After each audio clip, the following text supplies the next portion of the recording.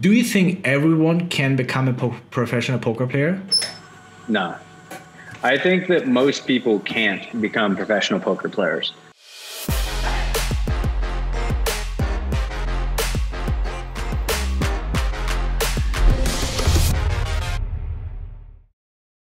Today, Jason Koon on the podcast, and that was a very deep episode.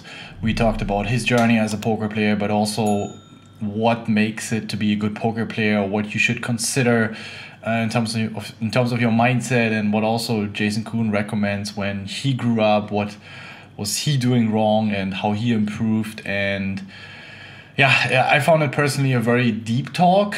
I think you guys will learn a lot in terms of what it requires to be a good poker player, and also some very interesting learnings for your own life. So I was very grateful to have this talk with one of the best in the game, someone who has been around for more than 10 years, 15 years almost.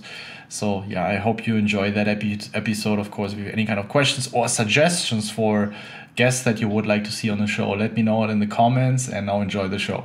So here we go. Very excited to have Jason Koon today here on the podcast. And we have been playing a bunch against each other, so I really appreciate that you took the time. Thank you so much. Welcome to the show. Yeah, I shouldn't be on here after all the times you beat me up. Actually, that's the way I wanted to start. I was like, dude, do you hate me? I feel like I'm sun running against you. You must have heard that. This Bencb guy. He's just taking all my chips, having aces against kings, having better trips against me, sucking you out big time over and over again. No, man, I really, we've all played enough hands at this point. You know how it all works. Yeah. So no hard feelings. Plus, I mainly play short deck, so I'm so used to thinking I'm going to win a hand and not winning the hand that it just feels natural to me. Yeah. Is it helping you to play a high variance game, to also have a cooler mindset in No Limit Hold'em or other formats? It certainly has. It helps me. It was like a fast forward into understanding that you just have to play a lot of hands. And it was just one of those things like, you know, you lose whatever. You're sitting there at a table where the money's just flying in left and right, and you can lose 20 buy-ins in a session. It's very different than No Limit Hold'em. You know, if you lose 6 buy-ins in a session, it's pretty brutal in a cash game in No Limit. So yeah, seeing the bigger picture and kind of zooming out, playing the higher variance games, I think that you could say the same for a bunch of the PLO guys. I bet they have that same experience. Yeah. It's something that when people ask me, Ben, okay, so why are you so chilled on stream? Why are you not getting overly excited when you win a big cooler, or you get mad when you got a suck out? And I think playing 6-max hyper turbos and these like very 25 big blinds, sometimes 10 big blind satellites, you have like hundreds of all-ins. You know, exactly. You really manifest a much more resilient mindset towards bad beats. So I always encourage people on the side, especially when you play tournaments, to mix in some sit and goes. I think it really helps you to, first of all, strengthen your ICM understanding, but also you shouldn't be playing similar buy-ins, just very, very, very low buy-ins, really just to get used to all these all-ins. And I think it will help for tournament as well. Definitely. Yeah. Why did you start playing short deck? Is it because of the action? Is it the games are softer? Well, I was at a prominent businessman's birthday party, and a couple of known whales were at this birthday party, and they all had their phones out and they were playing short deck on an app. And this was a long time ago, right at short deck's inception. And I was like, hey guys, could I play with you? And they were like, oh, it's a different game. You don't know how to play this game. So the second I got home, I was like, okay, how can I teach myself to like play this game if this is what these guys, because the whole time they were laughing and they had their faces glued to their phones, and I saw the size of the game and I was like, all right, well, I'm friends with those guys. I just have to learn how to play this game now. So I learned the rules and immediately jumped in and started playing, and got my butt kicked for a while. That standard story. Oh yeah. Because I had to start playing it 2K Hong Kong. So the first game I ever played was like $260 US ante. So quite a big game to learn the rules, basically. Maybe just for the ones who are not familiar with short deck, what does it mean if you say 260 ante? You don't have small blind, big blind, right? So, yeah, exactly. So everyone at the table, so it's actually quite a huge game because everyone at the table has to post one ante, and then the button posts a second ante, and then the action starts to the left of the button. Mm-hmm. So like a 200 ante short deck game is like 300, 600 no limit, or even bigger. Because the average stack size, like 100 antes in short deck is like 40 big blinds and no limit. So the money just flies. Mm-hmm. Is it no limit or pot limit pre-flop? No limit. No limit. No limit. Yeah. So it was really quite an intense way to learn the rules of the game. But luckily there were a few fun players in there that if you just realized what a good hand was and what a bad hand was, you could almost break even. Okay. I always had the impression, I played a couple of tournaments and a bit of cash game short deck just because it intrigued me, and I'm surely not beating those games. And I felt like, wouldn't it be much better to make it pot limit? Because since the equities are running so close pre-flop, you're just going to be shoving so much. I feel like that's why Omar is pot limit, so you have going to have way more post-flop. So a couple thoughts, and you have to excuse me, this conversation, I'm probably going to cough here and there. I'm getting over COVID. I'm fine, but I still have a little cough. But we really, for the longest time, wanted to make it pot limit pre-flop, no limit post-flop. So you could still put people in the blender on the river. But you just do what the VIPs want to do, you know? And so it did suck for the game that the average stack kind of just kept getting shallower and shallower and shallower. And by the end, we were just playing really big stakes, push fold, basically. But if you play, I think a better way to look at short deck is rather than play it as 100 ante buy-in, favor building games that are 200 antes or deeper, since the average stack size is so much shallower relative to big blinds. So most online sites do like a 50 ante buy-in or 100 ante buy-in, where if 100 antes is 40 big blinds, how many people are going to want to play like a 40 big blind no limit hold'em game, you know? So if you make it 200, 300 antes deep, it starts getting really, really hard, and you can't shove pre-flop. You know, there's spots where sure you can stick an ace king, but there's not really a bunch of spots where it's favorable to just like rip 300 antes over a raise or something. Okay.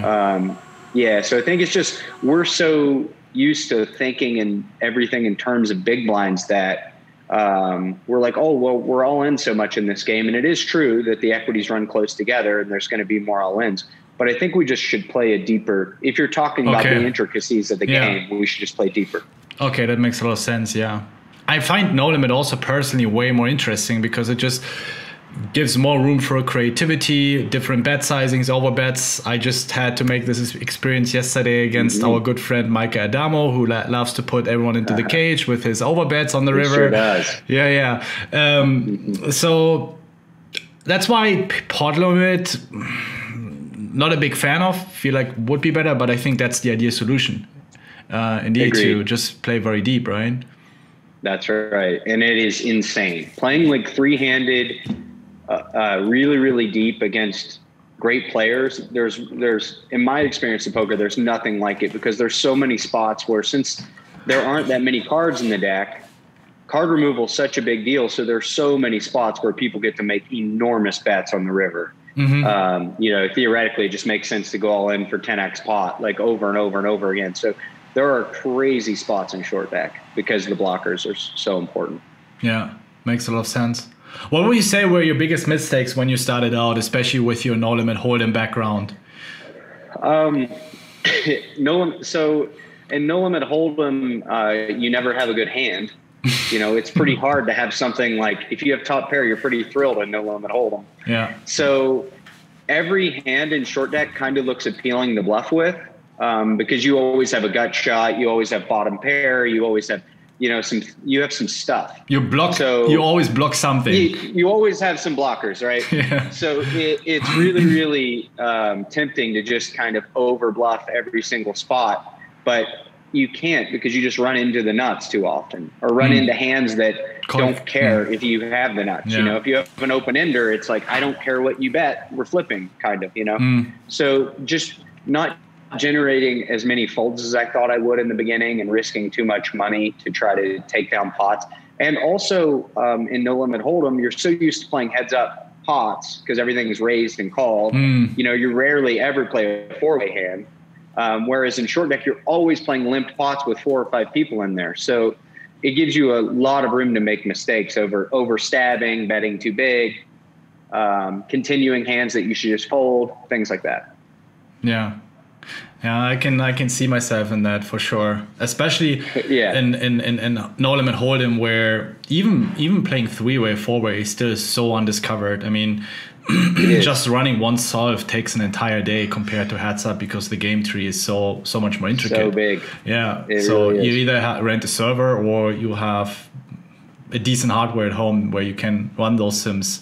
So yeah, I can definitely relate to that. What are you playing recently? Now you're just mainly playing short deck online. I guess there are not many live games happening right now given the circumstances. Exactly. So the first half of this year was, or I would say the first half of 2020 was insane. It was like everybody in Asia was stuck at home bored and they all wanted to play. So it was like never sleep, play short deck on iPads all day, all night. So we ended up playing. There was one guy who just had unbelievable endurance.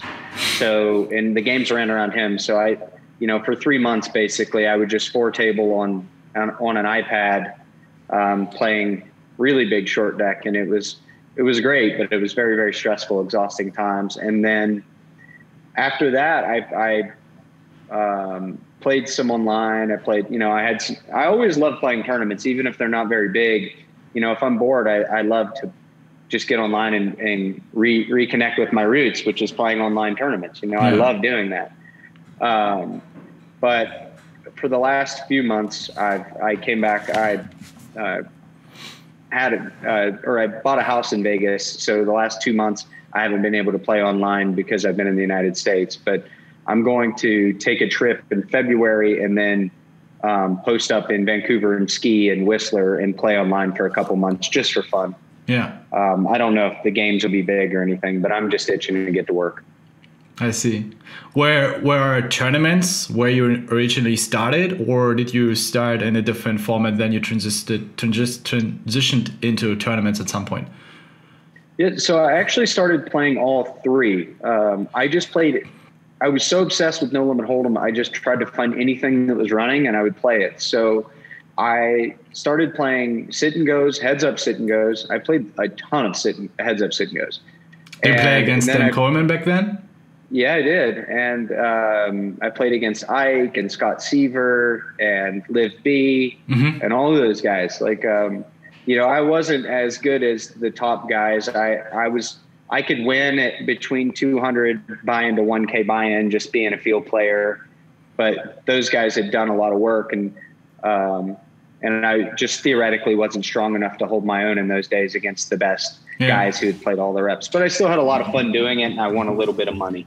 Yeah. And then MTTs were where I got my first breaks of large amounts of cash. So I was like, whoa, you can win a lot playing these things. So that's where I really dove in. And I mean, that's a long time ago, man. I'm talking 2006. I started playing online in TT. So that's like basically when the internet was invented. Well, what was the young Jason Koon doing back then? What you would say today? Dude, my younger self, there's something you should have done different in terms of poker. Oh, so many things.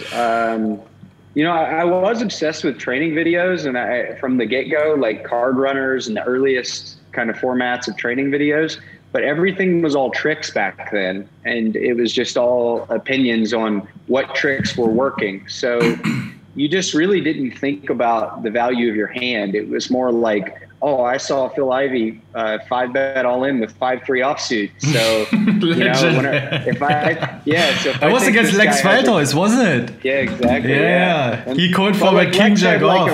He had like a reasonable combo, He was like, Lex was kind of in the ballpark of doing something reasonable. And then Ivey was just like, I'm all in, So we all wanted to do that. We all wanted to be like Phil Ivey. So I would, I would cold 4-bet all in with 7-4 suited and just and wonder why I got called by ace king or whatever, So it was just really all spots, and you would make ridiculous folds and fold your big blind with jack 9 offsuit, but then open like jack 3 offsuit on the button and think that was like a better play for some reason. Yeah.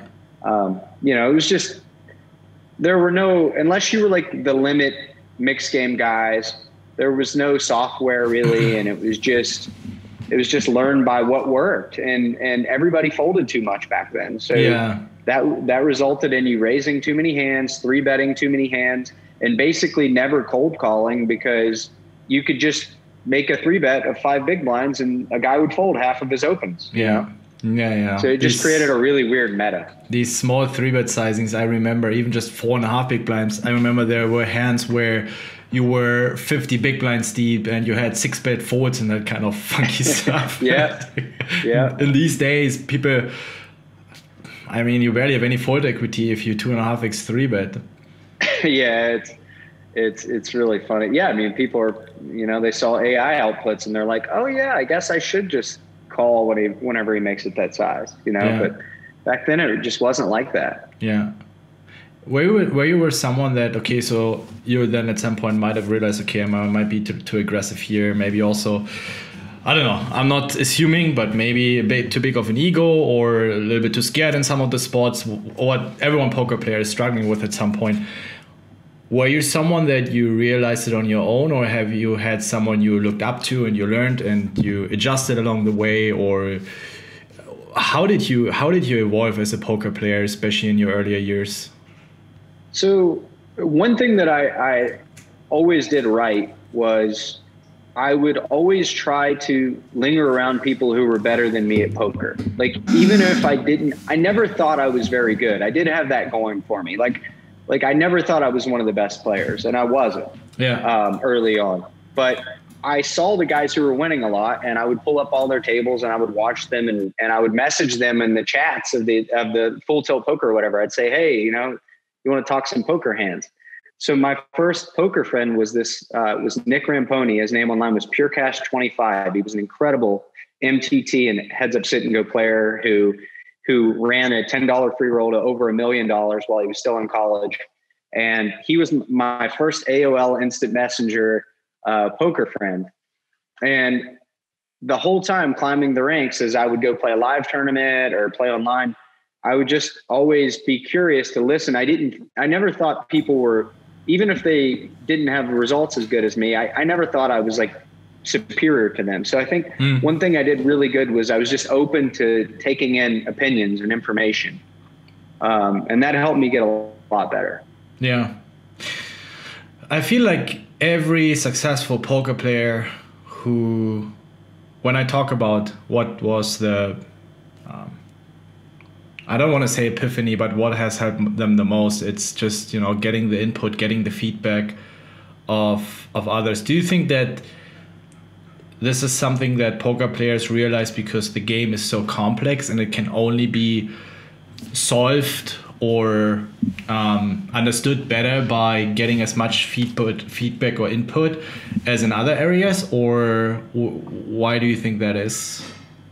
Well, I think the main problem with the way that the group of the poker world thinks is we all have our little echo chambers, our little groups of people that we bounce ideas off of.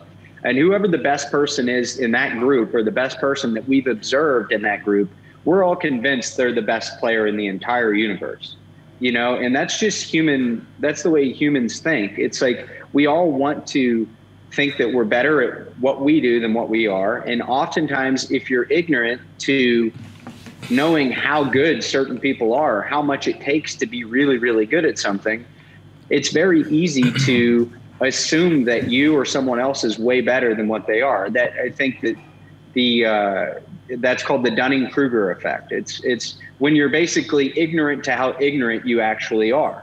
Yeah. And the problem is with all of these groups, you still see it even at the highest levels. You see groupthink where the Americans will say some North American is the best player, and the Germans will say some German's the best player, and some Swede will say a Swede's the best player. Because that's our little group.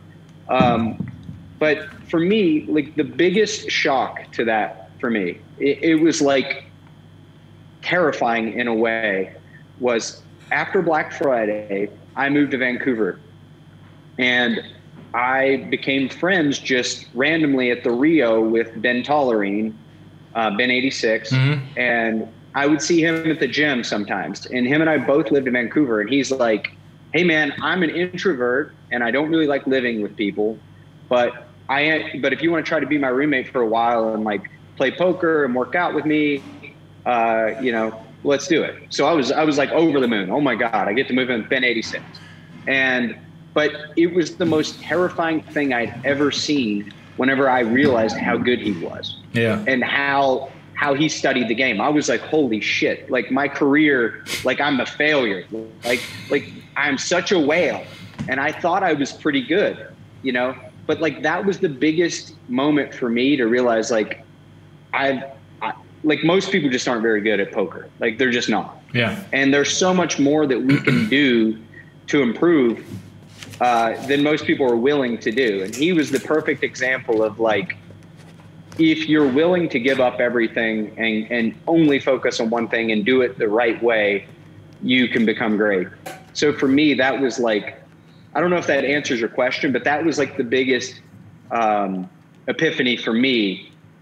It related to like, okay, I need to get better. That's very good input, because I feel like you have two different groups that I think it's also a big issue in these days, where especially with social media, you see all the perfect lives and you see all the success. Nobody barely talks about shortcomings, failures, and bad beats in life. So, and I can also relate to that group of people that it feels kind of intimidating. Everyone shows the hustle and the hard work on social media, and I'm pretty sure there might have been also people that, let's say, they were in a similar situation as you are, and they see Ben86 working so hard, they're like, oh my God, that is what it requires to become so good, I give up. Or it's just so intimidating, right? So why did you, instead of giving up, why were you able to take so much inspiration out of it and work even harder and become better? And what would maybe your advice to be to someone who is in that situation and feels overloaded with all that fake success, right? Especially in poker, man. Like nothing is transparent. Everyone has 20 million in cashes, but nobody talks about the 50 million in buy-ins. Yep, of course. I'm pretty sure, and I also know from a lot of players, they're not winning anymore for a long time, but they still have 10 million, 20 million cashes. They're top 100 at all-time money list, but they haven't won a penny in like the last 10 years with poker. Yeah, basically any person who is bouncing around telling everyone how good they are isn't very good. The best players don't have time for that shit. Yeah. They don't have time to show all the money they're winning. They don't care for people to know. There is value, I guess, in selling. I'll say selling out, but that might not be the right word. But there is value in some of these guys kind of crusading around saying how good they are, because if they convince a bunch of people who don't know that they are that good, maybe opportunities come. But it's such for me, and I think for a lot of players that have achieved success at really high levels, it just isn't important. It's not important for people to, like, it really truly, in the beginning of my career, whenever I was really insecure and I had a lot to prove and I wanted people to look at me differently, that shit mattered a lot more to me. But once I got around people who think about things in the right way and they play poker because they like to compete and they like to think about the game, they're not in it for people to tell them how good they are. They don't care. You know, you take a guy like Ike Haxton, he'll play every tournament. He'll play every cash game. He'll never tweet about a tournament that he won, even if he won like 10 tournaments in a row. He doesn't care, you know. He just loves to play the game as much as anyone. And that shows. And I think a lot of guys like you and me respect a player like that because we see, like, one, you compete against him, or, you know, or I compete against him and you realize, wow, this guy's a good player. And two, like, he doesn't care if we tell everybody that he's a good player, you know? So, the advice that I would give people is make sure that you play poker because you really enjoy it. Because when you logged in and you started playing the game, hours just melted away and you were just lost in this place that you love to be in, because that's the most important thing. Like, that still to this day, like, I was in Vegas this summer and I would be bored at my house and I would play a $500 World Series of Poker tournament on an iPad, like single tabling, just because I really like it, man. You know, I love to play poker, and it's just it's a game to me that I really like. I love, and I have a ton of appreciation for. So that needs to be the thing for your work to be sustainable, is that you love playing the game. Yeah. And then the second most important thing is you have to work the right way. So, so make sure that, you know, like you were saying, talk to people that are better than you and just say, hey, if you were me, I ask this question all the time. I'll ask it to any professional, like, hey, if you were me and I wanted to get better at this thing that you're good at, what would you do right now? You know? So I think that that's a very, very important question to ask someone. Hey, would you mind taking the time, if you were, you know, yourself 10 years ago and you were just getting into poker, but, you know, here's the tools that exist today and there's all this information, what would you do? And when they say something, actually listen.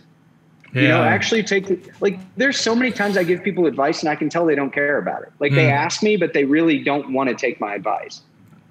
Yeah. I think maybe just they want to talk to Jason Koon and they don't really care about that. Or they want the placebo of like, oh, I talked a hand with this guy, so now I'm better at poker. But it's like, I can't, you know, like your training courses are incredible, but like, a person can't just sign up for your membership and automatically be good at poker. Yeah. You know what I mean? They have to put in the work, and there's nothing you can do for them. Yeah.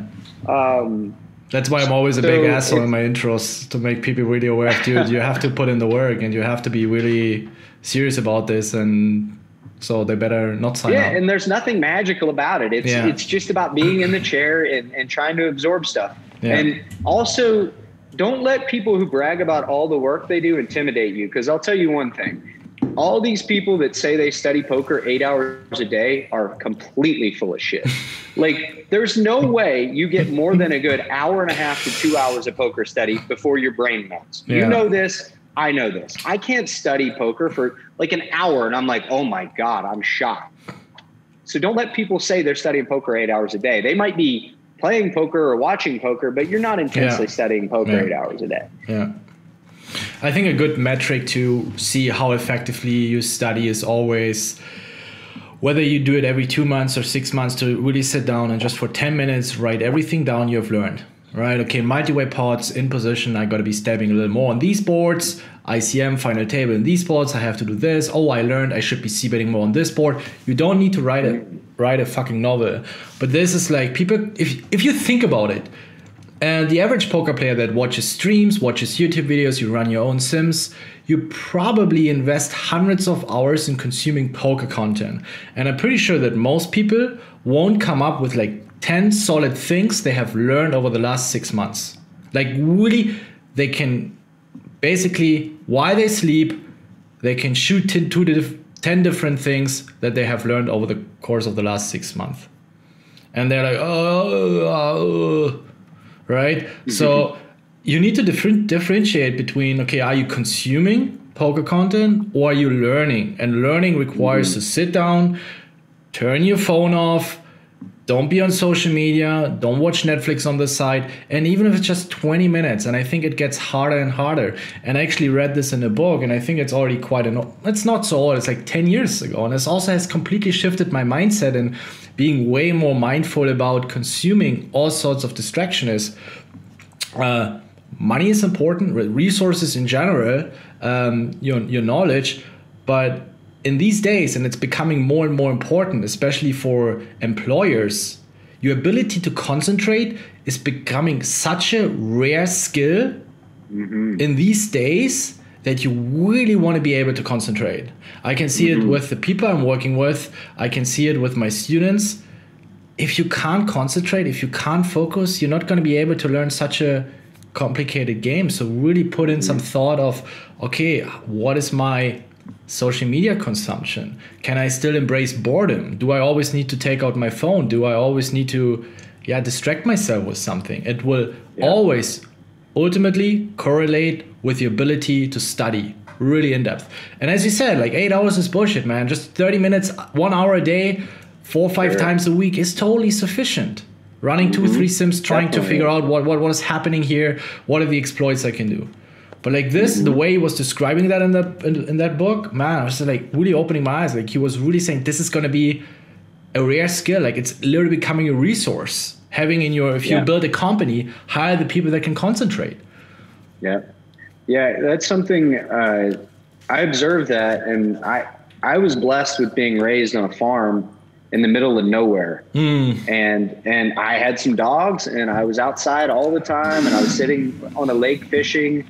And like, that was like meditation to me as a 6-year-old. And I did that until I was 18 and went to college. So I have find a lot of solace and peace in quiet moments when there's no TV on in the house. And I'm just sitting in my own thoughts. That's something I think I was naturally, due to the circumstances of where I was raised. I think kids nowadays won't have that. You know, they're going to have to really work at having a still mind and being okay with, like you said, being bored. Like bored is a good thing sometimes. There's a lot of stuff that you have to unpack that you don't even realize you're carrying. And the only way to do that is to be sitting in your own thoughts in silence. Yeah. I remember when I was 12 and I was going to school and I was sitting in the tram for 20 minutes. There was nothing. I was just sitting in the window staring outside. There was no problem. I was like, right, that's how it is. And I feel like also, I mean, you were raised on a farm, and that's great. So you have it essentially ingrained in your DNA to, just embrace the peace and the calmness, and you don't need to be distracted. I was raised in a city, and at some point, mid-25s, when social media is becoming more and more popular, especially when you run a company. You need to be active on social media. So I had to make a decision for myself to like, all right, I live in a city. It's, of course, we have some parks, but it's not the same thing as if you would be like deep in nature, I also now, with becoming older and older and being over 30, I feel way more connected to nature. It sounds like as if I'm 80. But now, listen, like, don't have the time to do 2 or 3 vacations a year. So I was like, okay, one of my vacations that I'm doing, I'm going to take it to go somewhere for a week. And just last year I went to Iceland, being in a just tiny cabin, no social media, nothing for a week, just to detox, just to be getting used to it. I mean, you don't need to do it to such an extreme, but I don't think it takes a lot of your money. And like people, but I live in a city. I can't go to a nation. It's like, dude, like it doesn't take a lot of money to just go somewhere in a cabin, especially poker players who tend to have more money than, the average working person, I would say, especially if you're already a pro player. More free time as well. And more free time, you can really work it around, and I think it's a very wise investment. Yeah, I think at least from observing people in general, their discomforts in silence come because they feel anxiety because they have to think about the current circumstances of their life. And it's like, look, that means you should probably think about that. I'm not advocating psychedelics. I've done some psychedelics. I had a great time doing them. But one reason that people often say, oh, I don't want to have a psilocybin trip is because I'm afraid I'll go to dark places in my mind. And I'm thinking, well, you probably need to go to those places. You know, that's stuff that you need to deal with. Yeah. I think the human desire to constantly run from things that are uncomfortable creates this anxiety that a lot of us carry around. You know, even if it's uncomfortable, sitting in silence, sit there and embrace the discomfort and analyze why you feel the way you feel. You know. It sounds so simple, and I think that's where people also sometimes get confused. Oh, that's it? There has to be something more. People message me on social media, Ben, meditation, like what am I supposed to do? What's the technique? What's the protocol? There's nothing, dude. You just sit there, you shut the fuck up and observe your mind. Of course, you have guided meditations on YouTube. I always recommend Headspace, great explanation, a bit more background information on what is happening and why is it so powerful and what are the benefits. However, at the end of the day, it's not that complicated. And listen, like, you were raised on a farm, so for you it becomes more natural. I was raised in a city, so for me it was always about action, you know, always something happening. I would still consider myself, I can concentrate and focus very well, but with time goes by and with social media becoming more dominant, I realized, okay, I need to pay more focus on that. And I probably have a harder time than you have just because the way I'm raised. So I might go for a week somewhere or have to put in more effort into that, right? So we all have our shortcomings, and something might feel a little easier than others or feel a little harder. So for everyone watching, I don't want you, okay, just because Bencb is doing it, I should be doing that as well. So you need to decide for yourself, okay, what feels easy for you, what feels a little harder, and then put the respective effort into these areas that might feel a little harder for you. And don't try to copy anyone one-to-one. You can just, you know, try to take a little inspiration from what we're saying here. But I also sometimes feel like people, just because you and I, we've been successful in playing cards, you know, take everything with a grain of salt. You might have other areas where you should actually be putting way more focus on. But if you have a hard time focusing for 5 or 10 minutes on something, man, then you should probably take some advice from it. Definitely. Do you think playing poker, or let me phrase it this way, do you think everyone can become a professional poker player? No. I think that most people can't become professional poker players. Of course, with studying and putting in the effort. Yeah, there's a natural aptitude needed. I don't necessarily, you know, that's something, and I've said this before in past conversations, it's something, you know, we all probably sit around and think, how, you know, other than a lot of luck, like, really, how did I excel at my job? Like, how did I do it? You know, it's like pretty obvious if you're LeBron James, why you excelled at basketball. You're 6 feet 8 inches tall and you can jump out of the gym, and, you know, but, you know, as a poker player that plays a mind game, a competitive game, you know, I sit around and I think, oh, what attributes led me to being really good? And there were a lot of natural things that I had that other people don't have. But most of the stuff that I have, you could get with hard work, you know. And I think that almost everyone could be a somewhat competent poker player. But I think other than aptitude, it's just a personality thing that most people don't want, you know, that much risk, dealing with so much being out of your control. Like, most human beings don't like that. They want something that's predictable. Yeah. What do you think was the aptitude, or let's say the characteristic that helped you the most to become good in poker?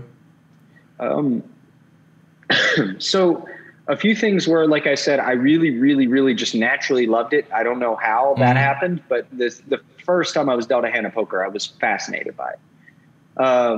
And then I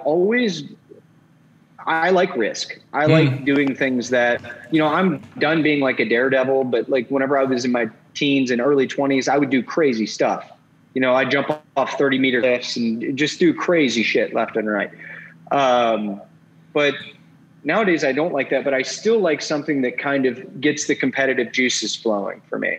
So being naturally very competitive, liking risk, loving the game, and later in my career, just finding out how much I like being analytical. That wasn't something, whenever I started playing poker, I didn't really consider how much I like to just break down things and think about why stuff works the way it works. But I think that that's, you know, for me, that's why there's nothing really very special about why I've excelled, other than I have a lot of grit, and I'm always very motivated.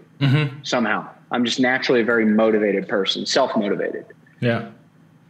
Yeah, I feel like especially that part that you mentioned, I think is extremely valuable and highly neglected.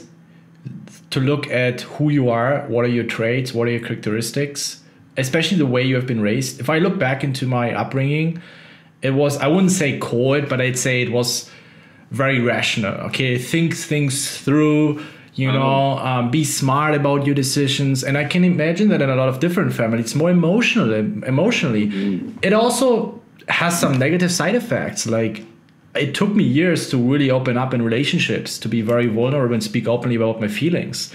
Because for me, it was always, okay, you're supposed to be the man, you're supposed to be strong, you're supposed to be think things through, you know, don't let your emotions come into play, you know, be rational. Of course, incredibly good for being a poker player. For relationships, was not necessarily the best thing, right? So I needed to learn along the way, and also helped me a lot working with guys like Elliot Rowe, and, you know, going on to that, even though I don't like this word a lot, like self-improvement kind of journey, you know, to learn a little bit about, okay, I have this trait, I'm this person, where does it come from?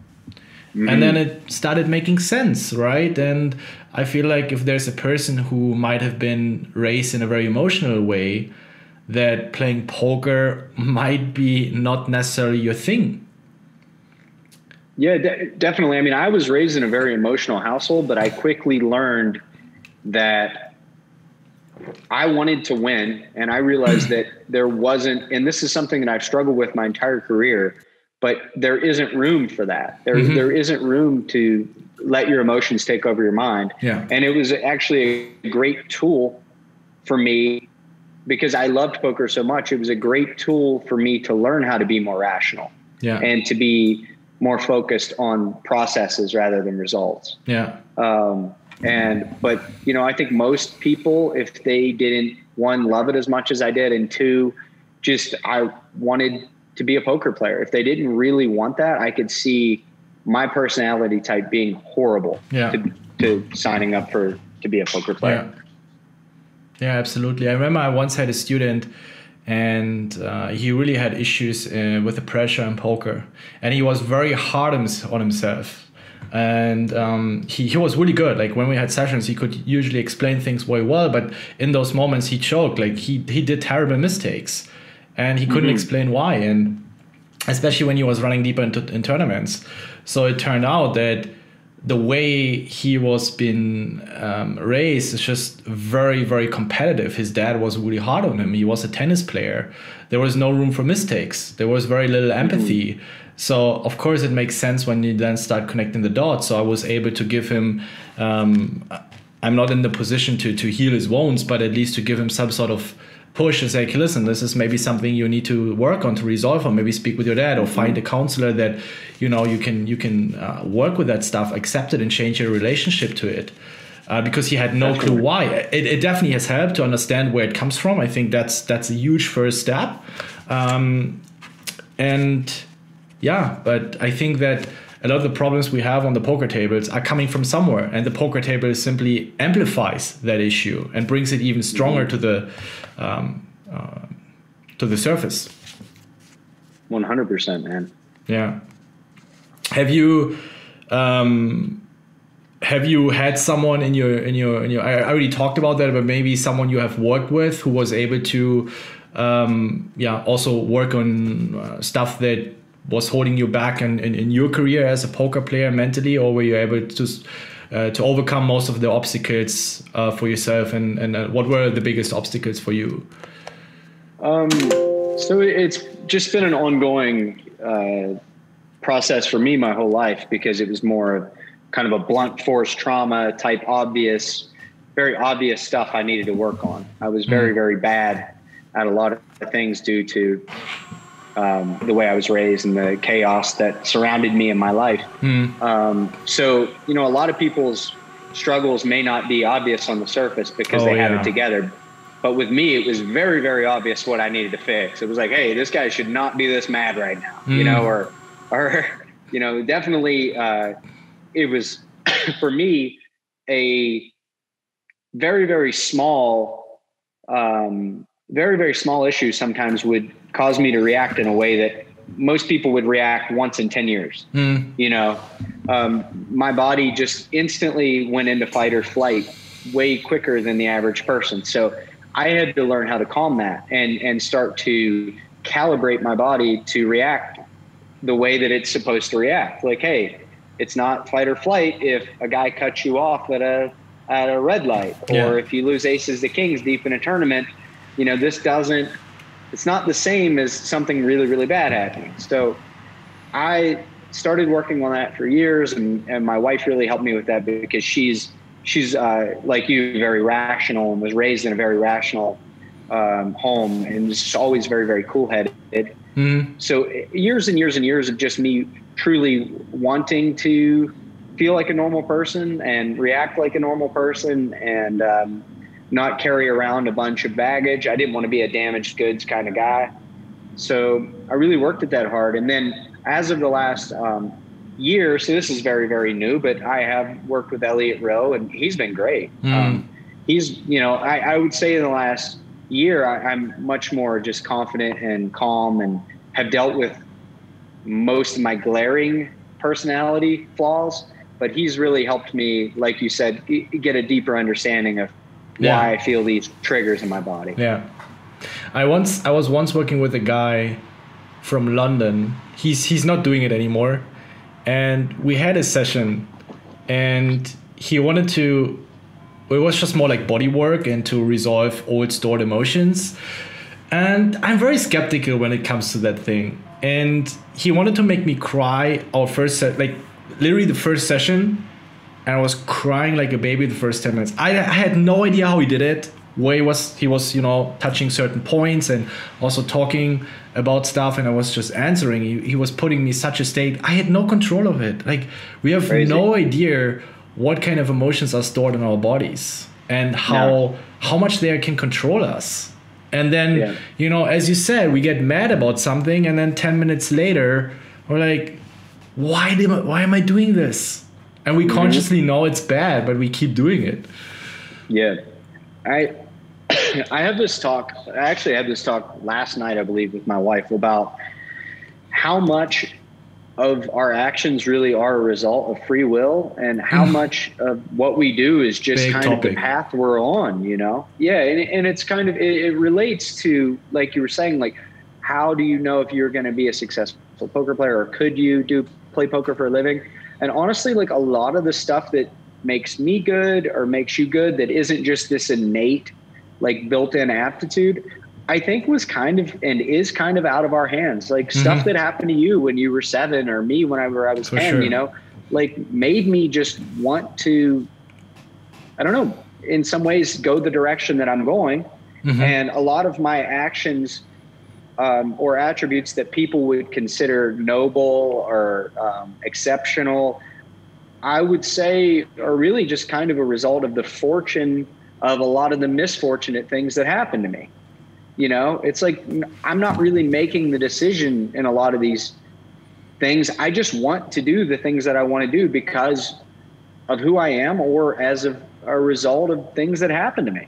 Yeah. You know, I'd like to take all the credit for being good at poker or doing this or doing that. But the truth of it is just, I feel like a lot of this stuff is just, it just happens, and you try to make the best that you can with what's happened, and be forgiving to yourself and love yourself, and realize, like, you know, a lot of this stuff is just kind of out of your hands, and that's okay.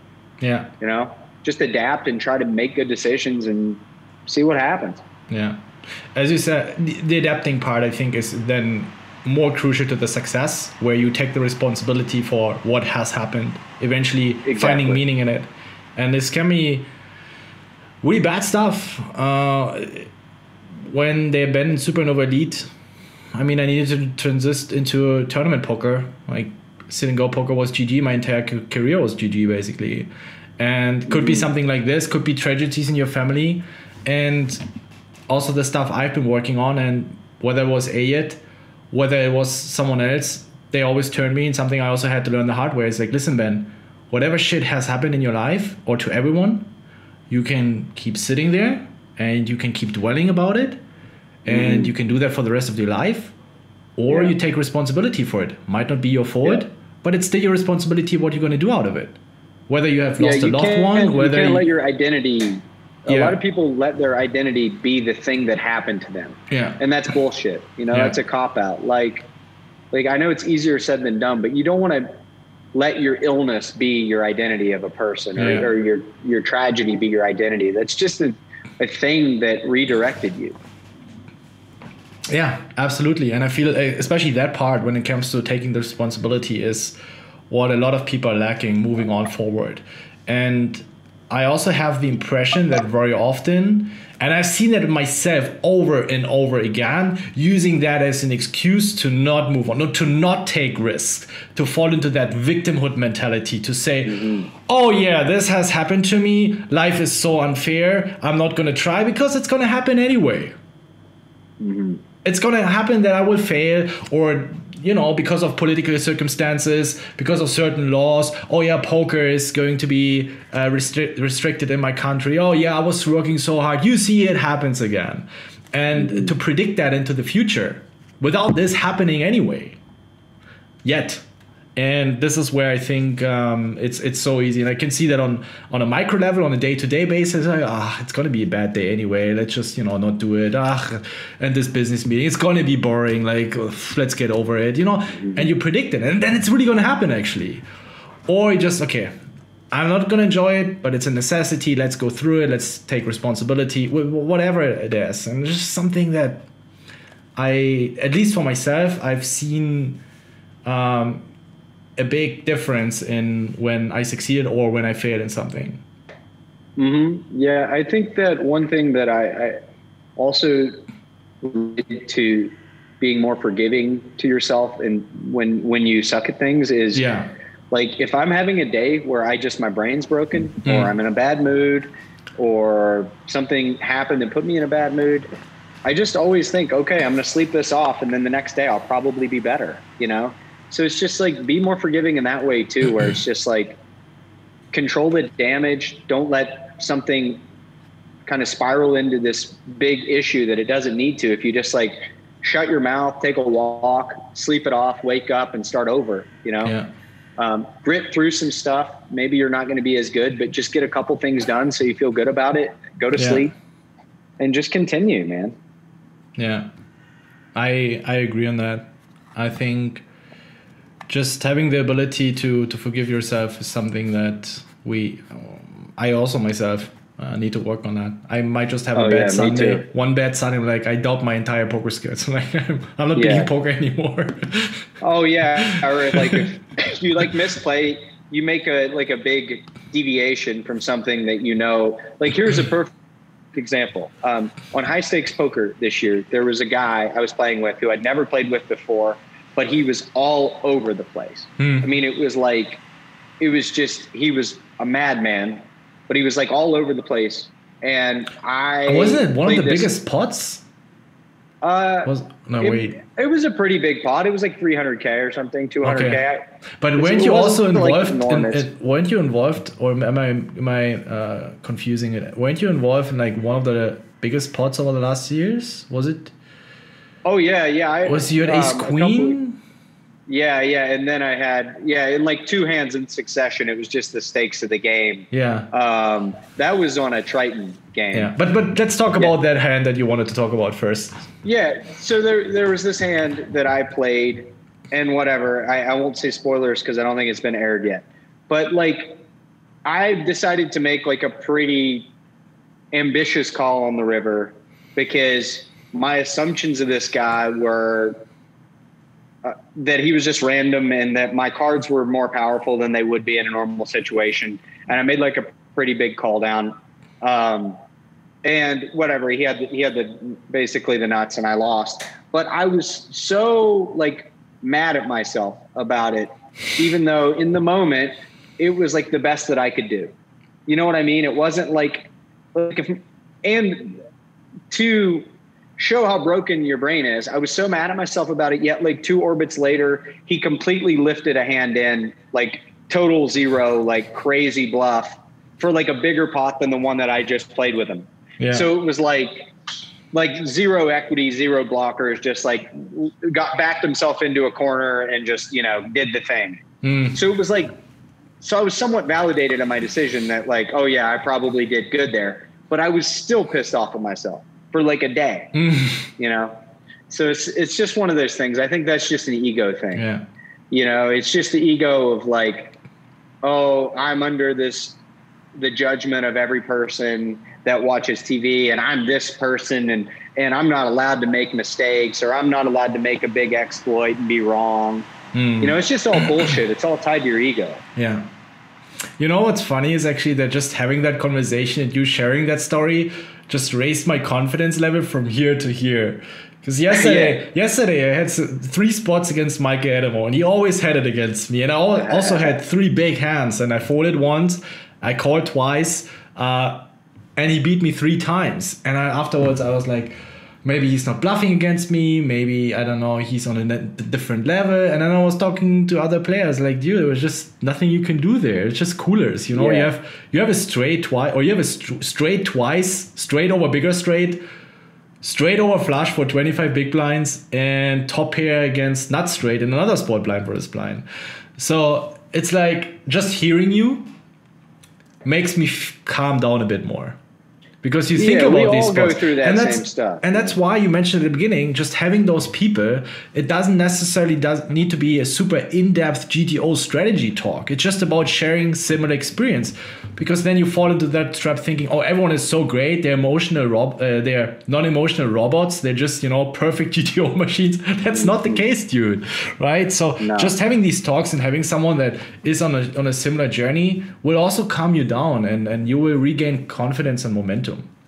Definitely. We all struggle with that stuff, you know, but the guys, and I hate to keep bringing up Ike as an example, but he's a guy that like, as a professional poker player, I admire so much because he's so rational and he's so consistent and he's also very good.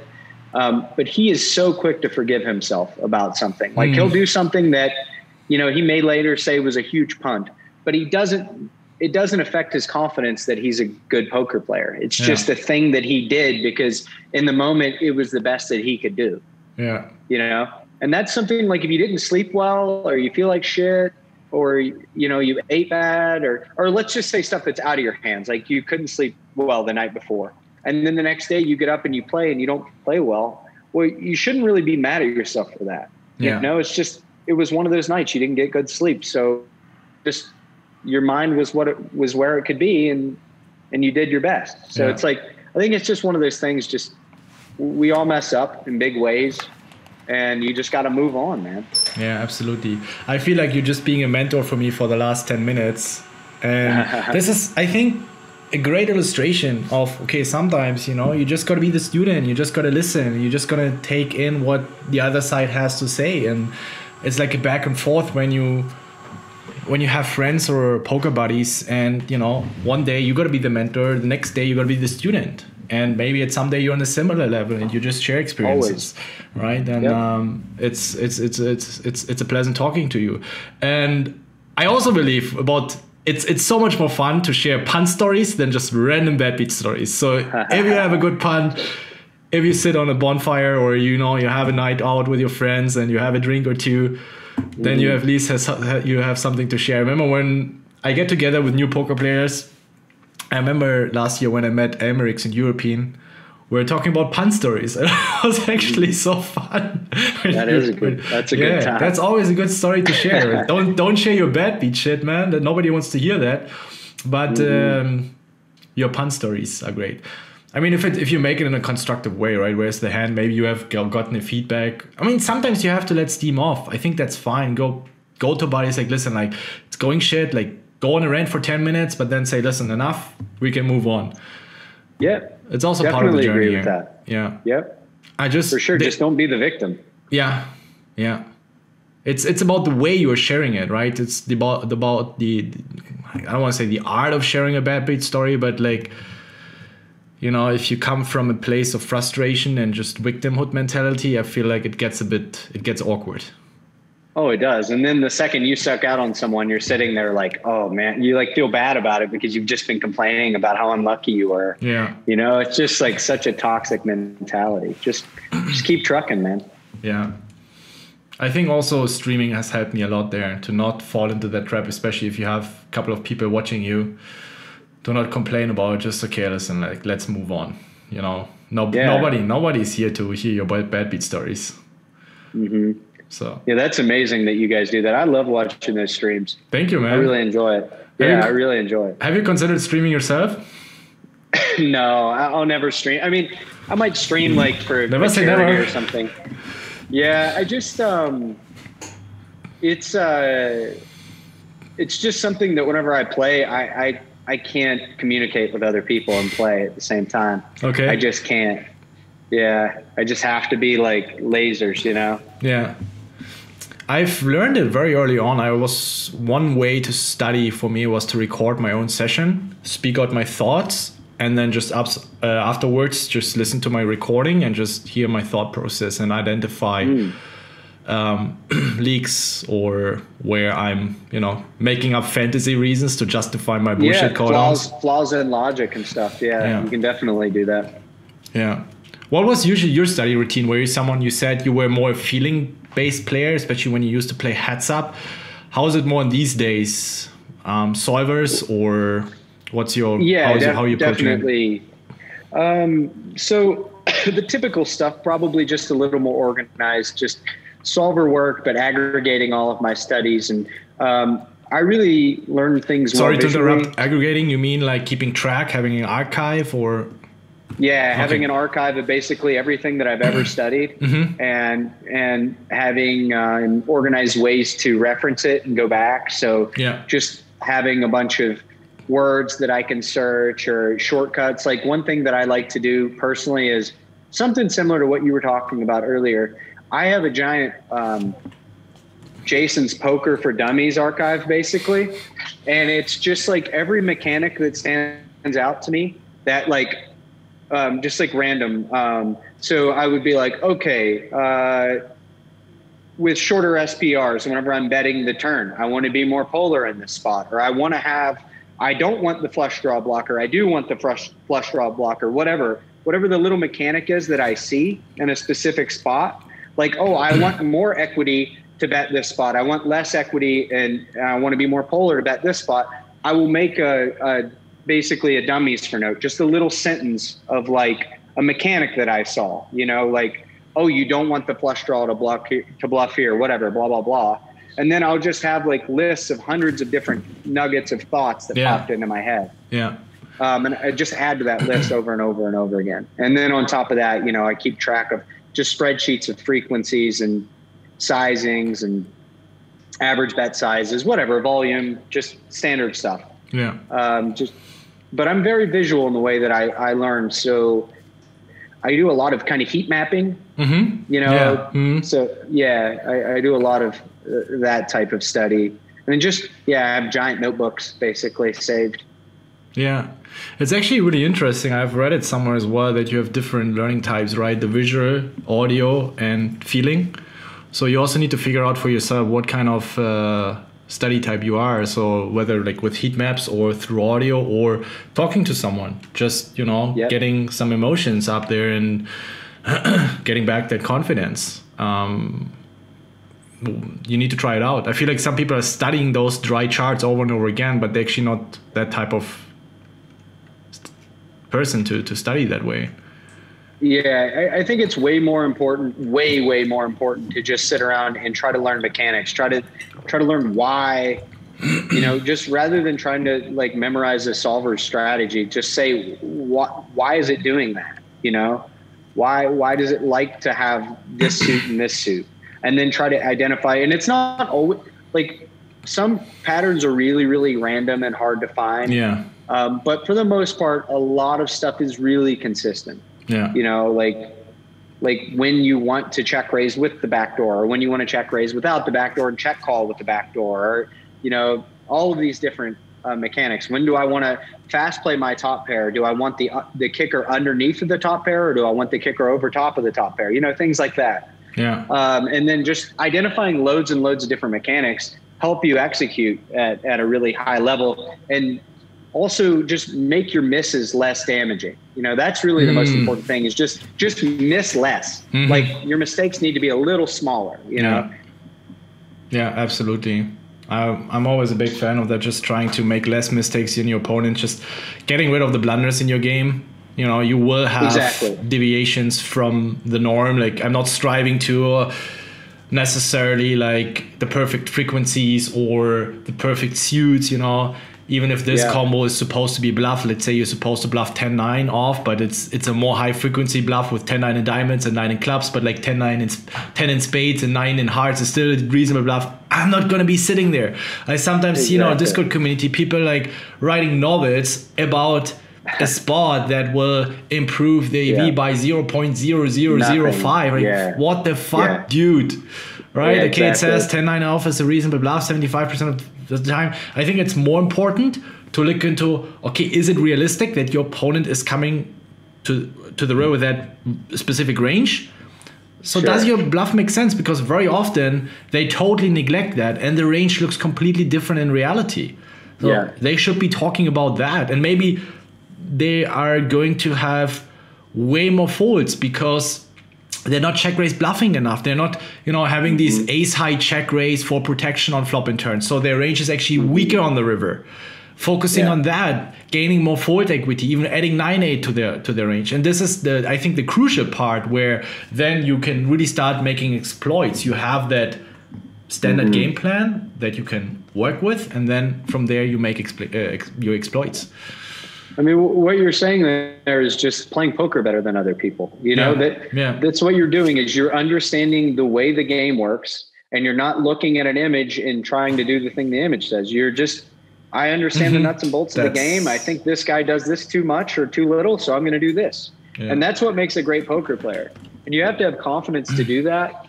And the only way to do that is to push yourself into being, especially in the beginning, into being a little too spewy in spots or too stationy in spots, or, you should never be too little in the beginning. Like, you should always be too much of something.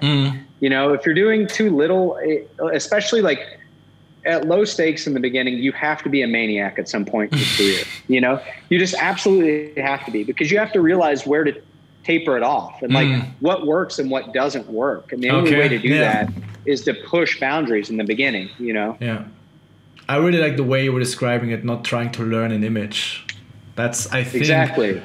That's a very strong illustration of the way most players are studying these days, and then wondering why they're not improving. Just, looking at images, like, all right, Yeah, it's not fun to learn that way either. I mean, it's really fun to be in the streets, and that's what you're saying, is like, the best players are the ones that can you give them a random poker problem to solve instantly, and they will guess pretty well at it. They won't just say, oh, well, the cutoff opens this and this is this. They'll be able to figure it. They'll solve it in their head, at least somewhat closer than the average person will, because you're not repeating data. You're critically thinking about something and then adjusting to it well.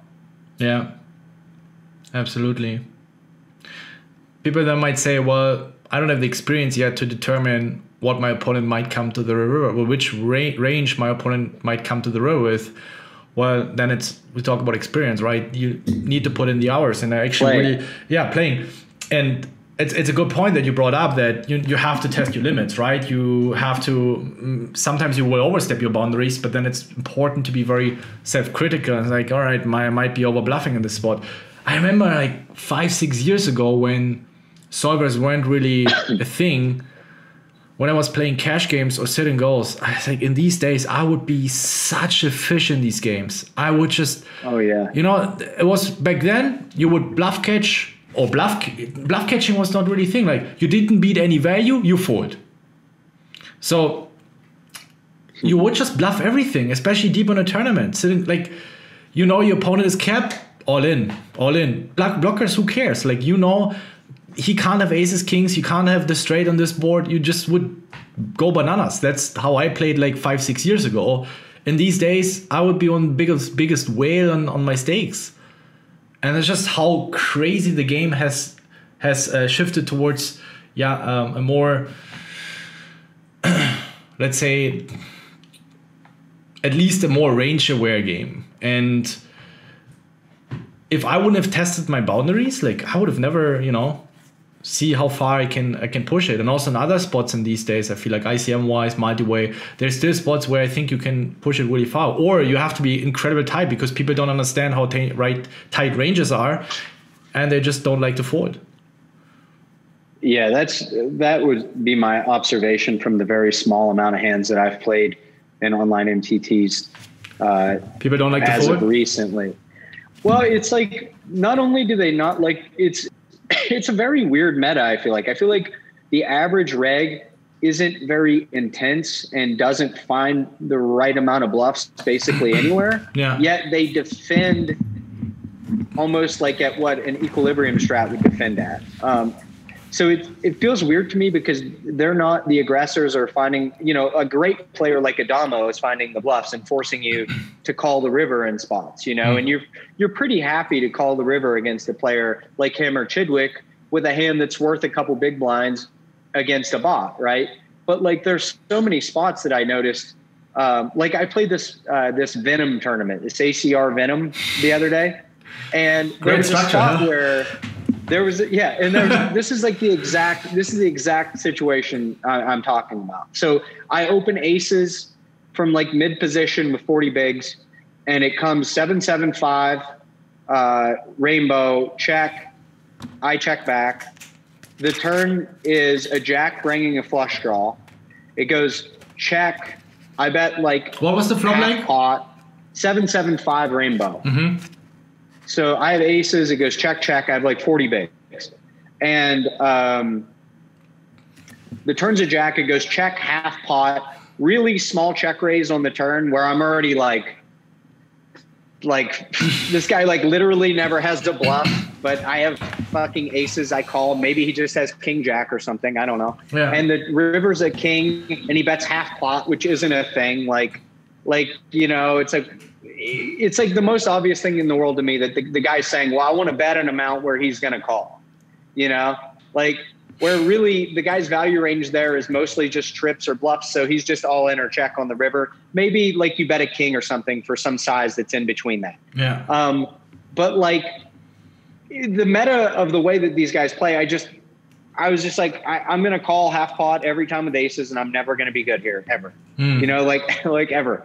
But I call my hand and I lose to trips or whatever. And it's just like, there's certain spots where most players just aren't finding like the flush draw check raise there, or the open ender check raise there, but they'll always find the trips, and then they'll pick a size that isn't right. I know this is long-winded, but I just feel like people call the river a lot, but they don't bluff the river a lot in the current states of online poker, unless they're a good player. Yeah, absolutely. I agree on that. Yeah.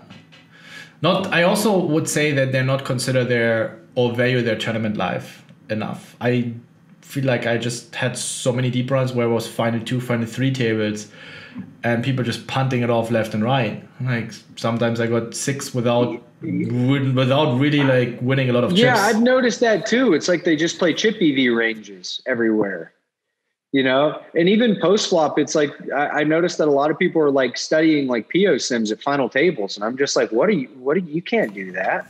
Yeah. Like, what do you do? Chip values are non-linear. You can't study a chip EV model like 2 out of the money in a poker tournament, Yeah.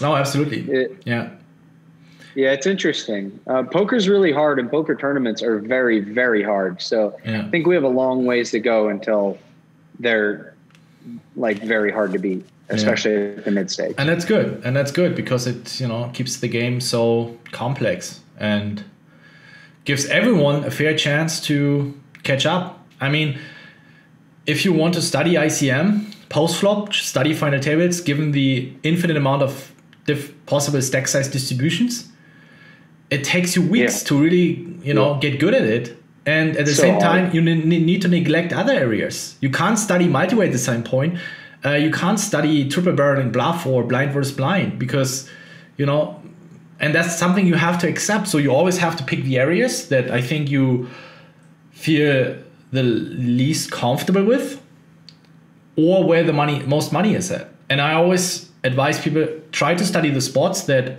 are the hardest to study. Multi-way, ICM, PKOs, where just with a little bit of effort, just grasping the main concepts, you will gain a massive edge. To catch up with the top players, c-betting in position, you need to study that much. And it's not like so much money to earn there. Like, okay, you can bet 25%, you can bet 30%, you can bet 66% and betting a lower frequency. The EV difference is not going to be that much. There are a few boards, of course, where you can make exploits because people are not check raising enough. So we should choose a larger size with our value, yada, yada, yada. But at the end of the day, if you compare all these topics, I believe that there are topics where you can gain way more EV by studying less and getting a higher reward out of it. Yeah, one area that I've noticed that helped me greatly to improve with my study and my work was to go to places where my range wasn't greatly in front with EV and pot share. Yeah. Like go places like where it's check on the flop and then the turn's probed by the out of position player, and now you're the in position player facing a turn probe, which is not as easy as like, oh, I get 90% of my range c-bets the flop, so I'll just like study this spot where it's like you can't really screw up, Yeah. But if you play like a 3-bet pot in a check spot, you can make massive mistakes. Yeah. So I think going to places where, they're just maybe lower reach in general, but just much more difficult because you don't have all the pot share. You can learn a lot about poker that way. Yeah. So essentially studying more the boards that are not connecting with your I like that idea. I really like that idea where let's say the board is 8-5 deuce or 7-4-3, like these kind of boards where you're supposed to be checking back way more often. Yeah, or like a mono board in a 3-bet pot, like something that's like really hard and tricky to play, like stuff like that. I think you can get a greater edge overall than learning like, oh yeah, I'm supposed to bet 110% pot on this flop, like, and not bet 70. It's like, you know what I mean? You're not giving up much there. Yeah, for sure. That's great advice. I love that. Gonna be studying more these boards. Actually, yeah, it's really smart. Or I think also like paired boards. It's like, how many check raises and triple barrel bluffs have you seen on paired boards? I think after this conversation, we're going to see tons. I have shared so much, dude. Like I play on Twitch. I'm telling people exactly how I play. People just don't want to adapt. I think it's just most players are not going to sit down and do the work. So I'm not really afraid. Yeah. But it's also something, when you just think about it. Okay, paired boards, facing a check raise and a triple barrel on in with a random bluff. Let's say 7-7 deuce and someone goes bananas with ace-4 blocking ace-7, or like let's say ace-8, where you block 8-7 suited, where you block ace-7 suited. People are not going to do that. They're here and there, they have their bluffs in rather small pots, maybe 2-street bet, where some busted draws, but usually where you have to be a bit creative. You don't need to run huge database analysis. You can just think about, okay, how often have I seen bluffs in these spots? Mm-hmm. Yeah, maybe once like that are way more important. Yeah, for sure. Are you studying short deck also with solvers, or how does your studying look? In the beginning, short deck is very different altogether because I have to be a lot more creative with my studies because there aren't, there's not all the answers out there. But you still can get a feel just freehanding stuff and learning equities and card removal if you can guess well at preflop ranges. That's also another reason I love playing short deck is because there's not great tools out there. So you're just in the streets, you're just sitting down like on a 4-way board, like just in the streets playing poker with people. Yeah. So a lot of what's amazing about short deck is basically every time I play, the game's entirely different based on who's sitting at the table. So you're just very, very quickly trying to figure out what you're going to do that day. And it's never the same. Yeah. So it's really, really fun. You know, one guy can just completely change everything. Yeah. It's really, really cool. I've had a lot of fun with that.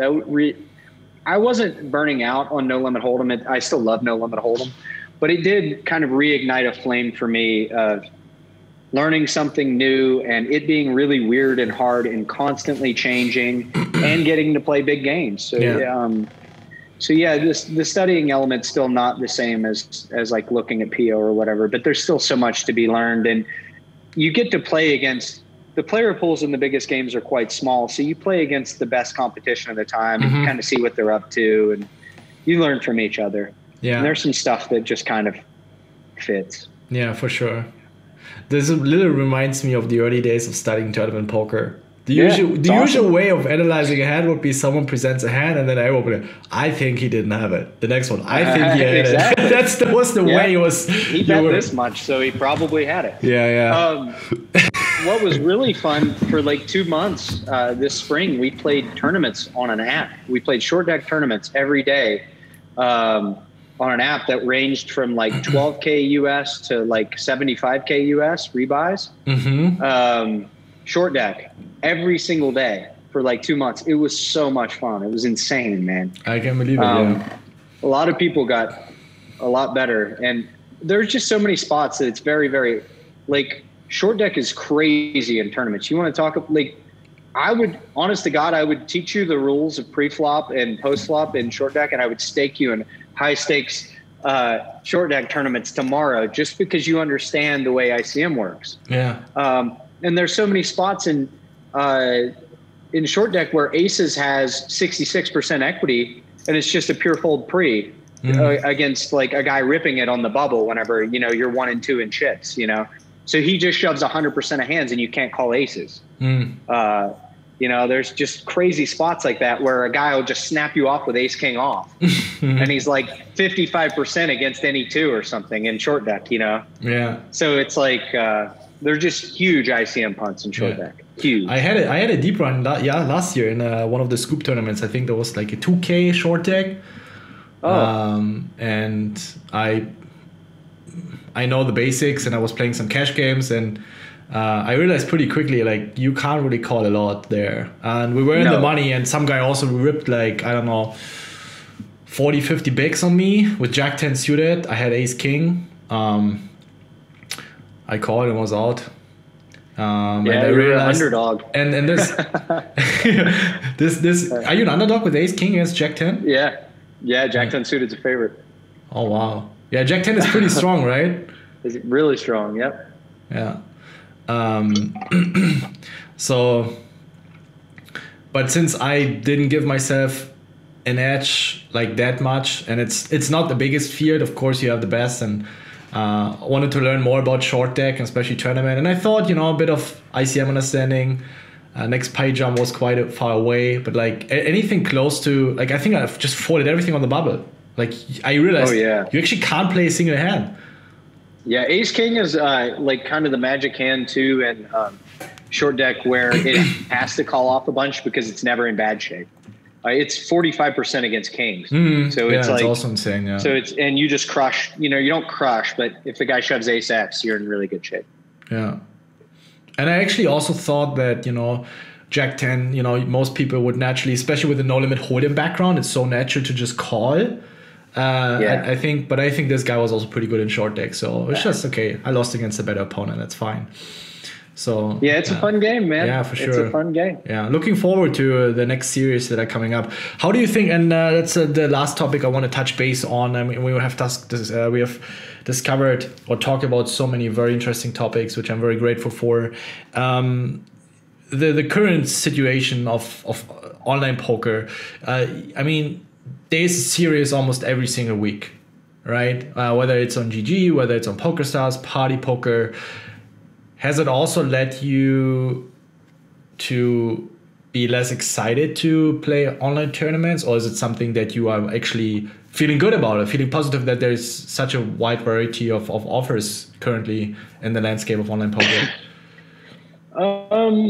Well, I love the fact I'm more of like at least for tournaments, more of a recreational player now, you know, like I'm not saying that I'm not like, I think I could be very, very, very good in no limit hold'em tournaments very quickly, but I don't play them online. Like since those 25Ks that ran on GG like a year and a half ago, I haven't really played online tournaments other than just for fun or a Sunday or whatever. I'm not saying I'm not winning. It's just, I approach it less concerned about the entire environment, you know? Fair enough. But it feels like a cash grab to me. I feel a little worried. Just by observing it, it doesn't seem like it's sustainable. Yeah. At all. Yeah. It's quite aggressive, especially from GG. If you just, you offer so many tournaments, you essentially saturate the market by decreasing the buying power, where not everyone is going to have the money to afford buying in for all of the tournaments. Like a couple of years ago on Sunday, you had a couple of 1Ks and 2Ks. That's it. Like now you have so many 2Ks, 5Ks, 10Ks every weekend. I think you had like crazy. 3 10Ks a year. And the money has to come from somewhere. It's not that suddenly poker players have more money. So you essentially decrease the EV or decrease the perceived value of all of the tournaments, because now the player pool starts separating. And you've seen that in this year where PokerStars started having overlays in one of their major tournaments. It has never happened before, right? And I think also one reason is, and one big problem is that GG is so aggressive with their tournaments, like insane rebuys, down to like 10 big blinds, unlimited rebuys. And it just creates a false expectations of the value of the tournament. It looks like a huge guarantee, but like think about how they're achieving it. It's not healthy. It's just for the all ecosystem. like super pros being in for 5 bullets each. And yeah, exactly. Yeah, it's definitely not sustainable. There's a lot of things about the way that site's doing business. It seems somewhat like the whole threatening to ban people for being bum hunters seems really, really crazy and arbitrary. Like I don't think that you could ever ban a guy for game selecting. Yeah. And then like using your opinion to decide if he was a bum hunter or not. That just doesn't seem cool. I think there just needs to be something transparent. Like you have to have clear rules about it. You have to be like, okay, if you join 10 cash game tables, 3 or 7 out of 10 times, whatever the metric might be, you have to start a table. We warn you once, maybe twice. If you transgress against it, we're going to ban you. And then everyone knows what's going on. That seems more than fair, for sure. And that's not difficult, man. Like, we can fly to the moon. You can, GG, like, please don't tell us that this, it's too difficult. Like, come on. Yeah, and obviously, like, the pros that are just nasty vultures of players who they don't deserve to play on the site. But, yeah, there needs to be something transparent and a black and white rule of, like, you do this, you get banned.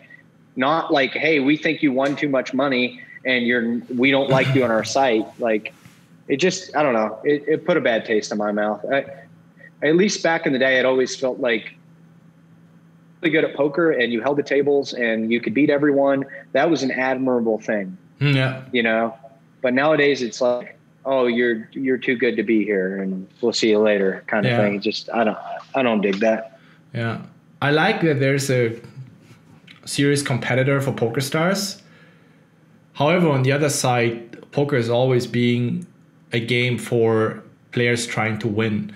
And you're communicating essentially that you're a poker site, you're not there for winners. I mean, why would you sign up there in the first place?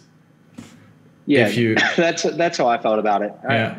It was just, I don't know. Obviously, I'm biased because I'm a professional poker player, but I don't know, man. Being good at poker is admirable. It's cool. Yeah, absolutely. Has concerned me for a very long time as well. I stopped playing on GG for a very long time. However, I also felt that people then at the end of the day, that's just the way poker players are, don't care about it. You know, they keep playing on these sites. So you got to go take the money, you know, that's your job is to go take the money. Yeah. They're going to hand it to you. You got to go take it. That's how I've always felt too. There's a lot of situations where, I talk to people that understand the career better than me. And they're like, look, will you get paid if you win? Are you being cheated? Yes, no, go play, go take the money. All right. and that's it. Yeah. Do you think there's still like, I mean, you probably don't know for sure, but like just based on the way you perceive the games or how you feel and what you've experienced, do you think there's a lot of cheating going on in general? So I've been cheated before on apps, and it was really obvious to me, and we figured it out pretty quickly.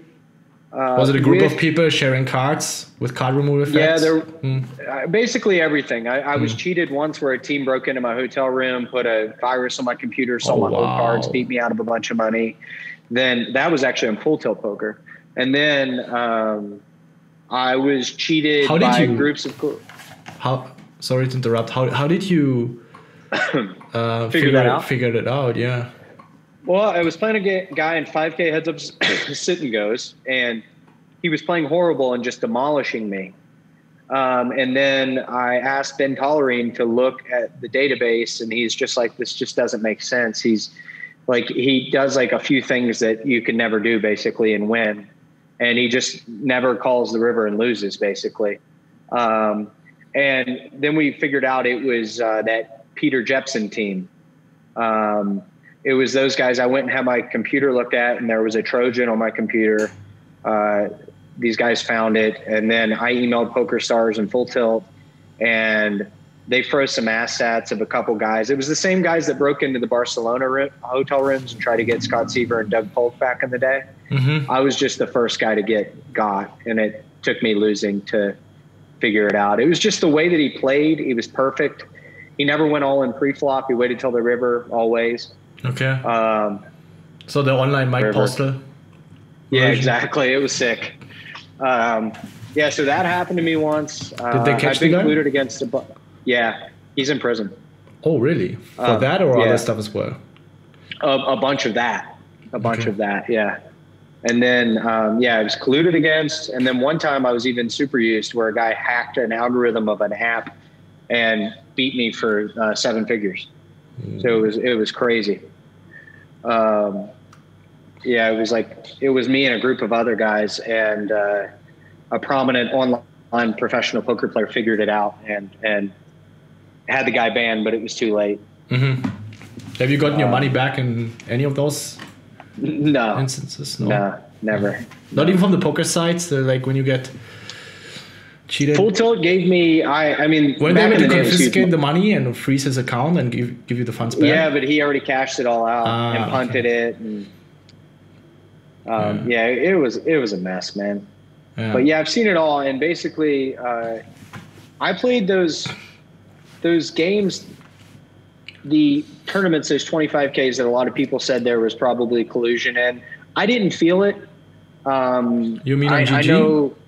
Yeah, I won a lot in those games, and a lot of the really strong players won a lot, and it was over a huge sample, like a huge sample, and a lot of the best players won a lot. And of that group, it was no surprise. It was like Adamo won, Ike won, like,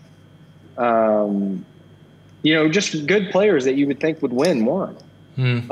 So maybe there was collusion, but I didn't feel it, and I don't feel strongly about it. And then in the 500 1K 2K games on GG that I played 2,700 hands of 500 1K or bigger this year on that site, and I never felt like there was cheating. I guess there were guys that got banned for live assisting. Yeah, I guess there was a bunch of players, 40 players got banned for using RTAs. Yeah, and a few of those guys were playing that game, but I saw a lot of mistakes, or at least I thought were mistakes. And I know 2 or 3 of the players that were banned that played against me. I don't know. It didn't feel to me that they were, if they were cheating, they weren't very good at it. It's just having shards open. I don't think it's then so obvious. I can imagine that they might not be aware of, just have a solve open, or you just have some pre-flop ranges open, and then you just take a glimpse. It's not like this hardcore cheating where you have post-flop situations solved by a real-time solver, and then you just... And it also takes a lot of time to figure that out. Like, that's what I was going to say. I think without like external software, like, and I'm sure that people have thought of great ways to cheat. I mean, if there's big money laying around, people are going to cheat. That's just the way that it works, right? But like most of these guys, I don't know, most of the guys that have been winning at poker for 10 years, I would like to hope that they weren't cheating. I don't know.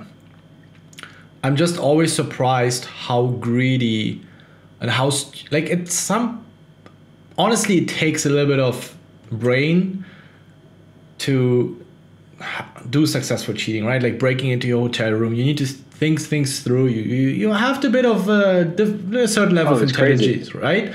But then when it comes to the cheating being so fucking obvious, you could cheat if you have a little bit of brain. Nobody would notice, dude. If we both would play against each other and I would be cheating, you would not figure it out. And I'm pretty sure. No way. Because here and there, you know, you make a call where you win. You know, I would run over you, but still, like, you know, I just made good laydowns, and you don't need to be a huge poker brain. And that's just also this Mike Postle guy. Like, what do you think, dude? Like, folding kings preflop and all that shit he did. Like, what is wrong with you? And then you cold call 4-bets with, I don't know, what was like 9-6 off. Like, this is where they just can't help themselves, man. It's the ego. They just want to boss everyone up, you know? Yeah. But yeah, I guess, I mean, it's lucky that they're that dumb. And it's scary if there's someone who's very smart and cheating. That's actually the scary part, right? That make it in a very subtle way. Yeah. Here and there, you know? Man. Yeah. Thank you so much. I hope you are going to. What are we going to do in the next? What are the upcoming projects? Is there anything you do apart from playing poker, business wise? Are you involved in something that you want to share? You know, there are a lot of things I'm interested in. A few poker things that I can't share yet, but for the most part, I'm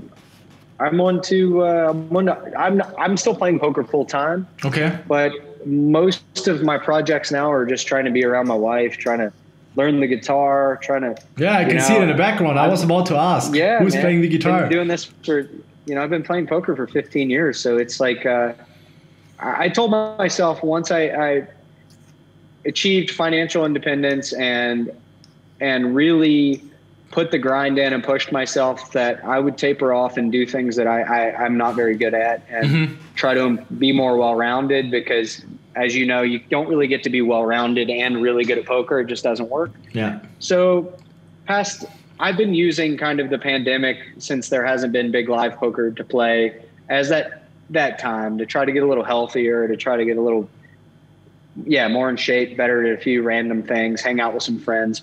And it's been really great. Yeah. I'm happy to hear that. Seems you're enjoying life, despite you have been recently infected with the virus, but you're looking good. Yeah, I feel great. Finally, towards the end of it. Great.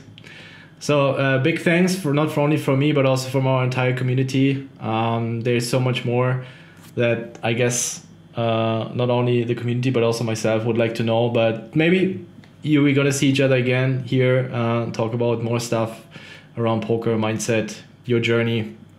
It was really a pleasure talking to you, Jason.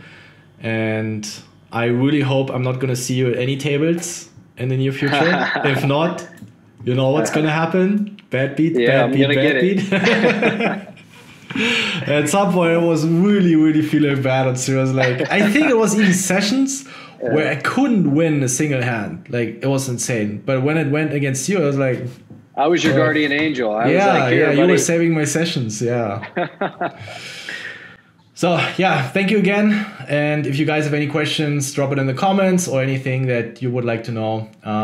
Just, let us know. And then see you guys next time. Bye-bye.